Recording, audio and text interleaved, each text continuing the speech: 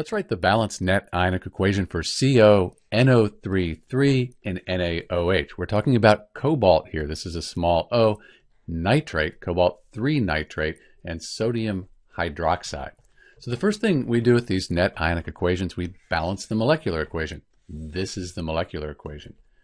I can see that I have this nitrate ion here. I have 3 of them, but I only have 1 over here. So I could put a 3 in front of the sodium nitrate.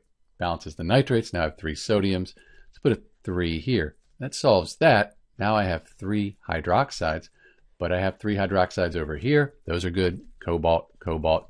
That's the balanced molecular equation. Now we need to write the state for each substance. It's going to look like this. Nitrates, compounds with the nitrate ion, very soluble. So we're going to put aqueous for those. They'll dissolve, dissociate into their ions. Hydroxides in general are insoluble unless with a group 1 element. Sodium, potassium, for instance. So sodium hydroxide is soluble. It's a strong base.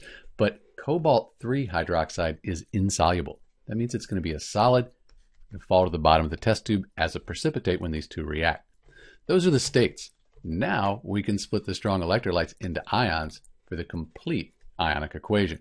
That's going to look like this. So this is the complete ionic equation. And note that we don't split solids apart in net ionic equations. We keep those together. So the cobalt 3 hydroxide, that stays together. Now we can cross out spectator ions. They're on both sides of the complete ionic equation. So in the reactants here, I see that we have 3 nitrate ions. We also have 3 nitrate ions in the products. Spectator ions, we cross those out. 3 sodium ions in the reactants and the products. Spectator ions, they're gone. So this is the net ionic equation for cobalt 3 nitrate and sodium hydroxide. I'll clean this up, write the states, we'll have our net ionic equation. So this is our balanced net ionic equation for CO, NO3 plus NaOH.